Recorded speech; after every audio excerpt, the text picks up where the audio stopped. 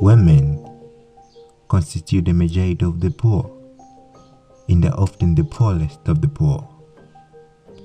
The society disadvantage and the inequality of the first, because they are women-shaped, they experience poverty differently from that of men who climb out of.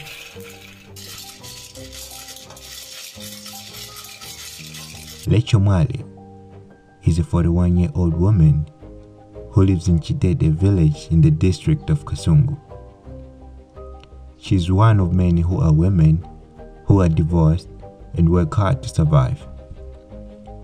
Every day, she has to find money by working in people's houses like washing, fetching water, sweeping, and other chores if needed.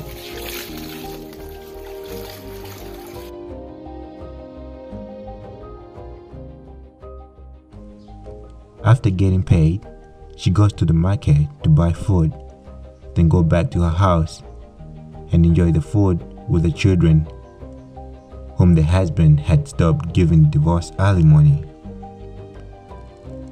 The poor never have it easy. They have to fret about just to keep their heads above the water.